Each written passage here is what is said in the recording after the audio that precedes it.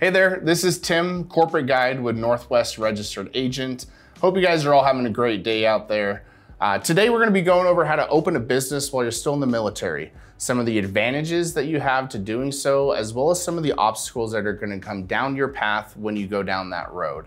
Of course, starting a business is always going to bring in extra income.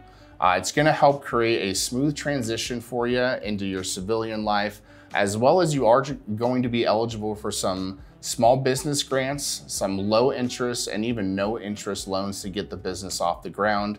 And some of these states are going to be willing to waive their formation filing fees just for you being a part of the active military and or a veteran coming out as a thank you. Of course, there's going to be some obstacles as well. Number one, the military does have a code of ethics and regulations that you are going to want to make sure to adhere by.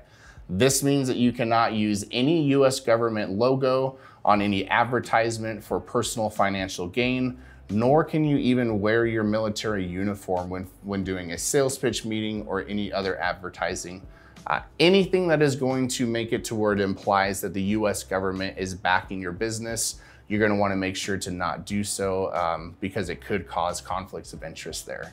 And of course, while you're in the military, it is the #1 priority to make that your first call of duty in anything that you do.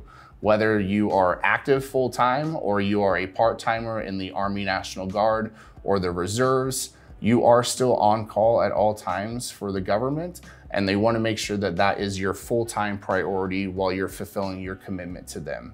What some people choose to do is they get a business partner that's going to be outside of the military that can kind of help run things for them while they're still inside and waiting for them to transition to civilian life. Or some people just know simply the scale of their business and what they're really trying to do. They start out small while they're in, knowing that as soon as they can fully commit to their business when they transition out, that they can always scale up to being the business that they're going to want to be.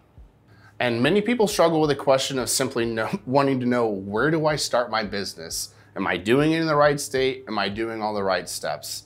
All of this can be answered with just knowing what type of business you're wanting to do and where and how you're wanting to do that.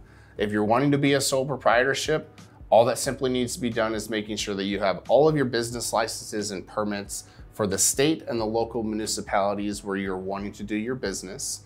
If you are wanting to be an LLC, forming your LLC is done by filing the articles of organization with your Secretary of State, making sure to appoint a registered agent that's going to be there to accept all legal state documents and any service or process on behalf of your business.